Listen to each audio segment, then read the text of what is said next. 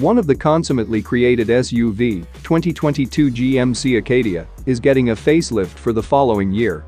This fabulous family-accommodating hybrid is extremely known for its conservative styling and amazing open 3-column inside. The current age Acadia was delivered in 2017, and it was marginally more modest and lighter than the active model. On the off chance that you didn't have a clue, this model is utilizing a similar unbending frame and suspension from the Cadillac's leader extravagance vehicle CT6. Notwithstanding, from what we heard, the new model will keep similar extents, however it will acquire some revolutionary mechanical changes, bringing about better mileage.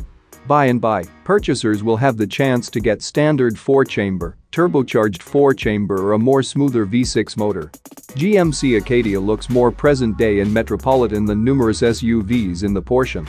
The new 2022 GMC Acadia will in all probability proceed with a similar convention, however with more visual features. This SUV is perceived gratitude to its enormous chrome-plated grille, thin LED headlights alongside wheel curves.